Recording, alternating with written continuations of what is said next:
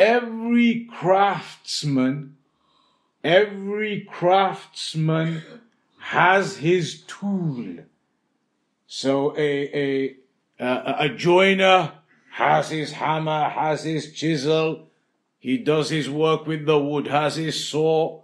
A plumber has his wrench and other things that he uses. Every tradesman has their particular tools to do their particular trade.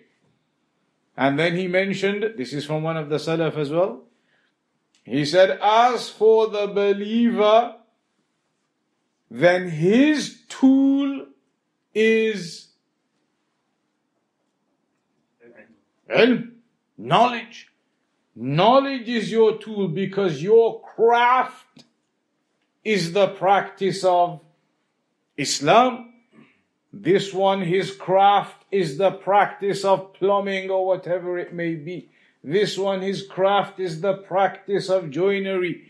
But the believer, in terms of your religion now, your craft is the practice of Islam. How are you going to do that?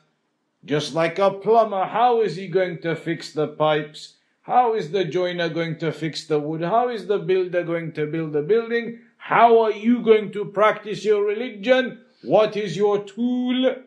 They mention knowledge. Knowledge is your tool.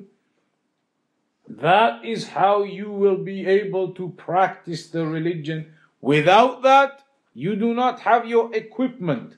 You do not have your tool. Then how are you supposed to implement and practice your religion? Like the plumber who doesn't have his tools, how is he going to fix the pipes? A builder without his equipment, how is he going to build a house? A believer without knowledge, then how are you going to properly practice your religion?